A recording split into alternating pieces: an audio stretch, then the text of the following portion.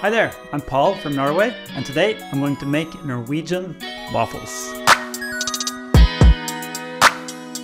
So in Norway, waffles is not typically something we eat for breakfast. It's more like a snack. So if you have friends or family coming over to your home, you'll brew some coffee and you make some Norwegian waffles. To make Norwegian waffles, you need one essential piece of equipment, and that is a Norwegian waffle iron. A Norwegian waffle iron makes quite thin waffles, thinner than a Belgian waffle, for instance. Also, the waffles are heart-shaped. I have a Wilfa waffle iron, but to be honest, there's a lot of different brands out there, and a lot of them are quite good. I'm going to post a link below where you can find some Norwegian waffle irons online. Tools you need for making a Norwegian waffle batter is a bowl, an electric hand mixer, or you can just use a whisk. We start the recipe with getting a pot. We add some smør, which you melt on your stovetop. While the smør is cooling off, whip egg and sugar together. Add whole milk, flour, vanilla sugar, baking powder, baking soda, and cardamom, and whip it until there are no lumps. Gradually add some water until you get a smooth waffelrøre. Not too thin, not too thick. Add the melted smør at the end. You want it to be quite thick, but if it's too doughy, you can add more water or milk. And now we're just gonna let it rest for at least 15 minutes.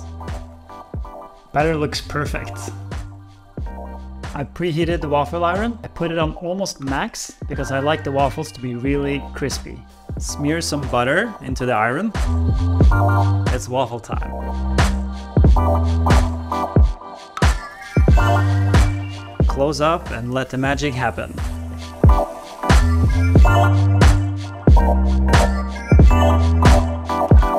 Ooh, looks perfect. Nice and crispy. Make sure to always have one of these ready. You don't want to put it straight on a plate because then it will become soft. So put it here. So as a chef, I'm allowed to have something we call for a ventewaffel, a waiting waffle. And that's the very first waffle. Oh, nice and crispy.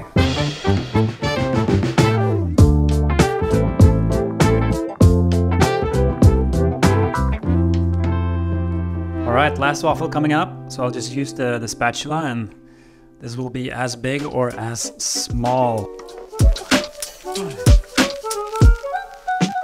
So now the waffles are done. I'm going to show you 3 of the most typical toppings that we use in Norway. A very easy one that I used to eat a lot as a kid is to take some butter and you just smear the butter onto the waffle. And then you take some sugar, sprinkle it over, and you wrap up the waffle.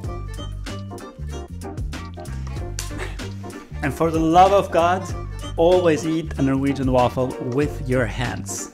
The next one is strawberry jam with sour cream.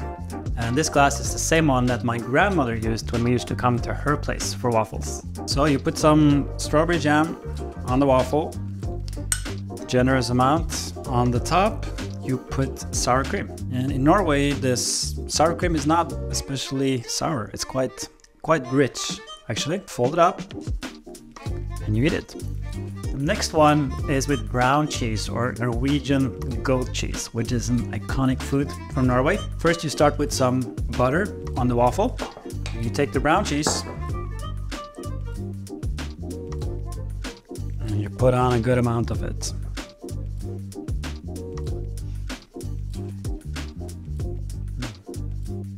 Then there's a fourth thing, which is not very typical to have on a Norwegian waffle.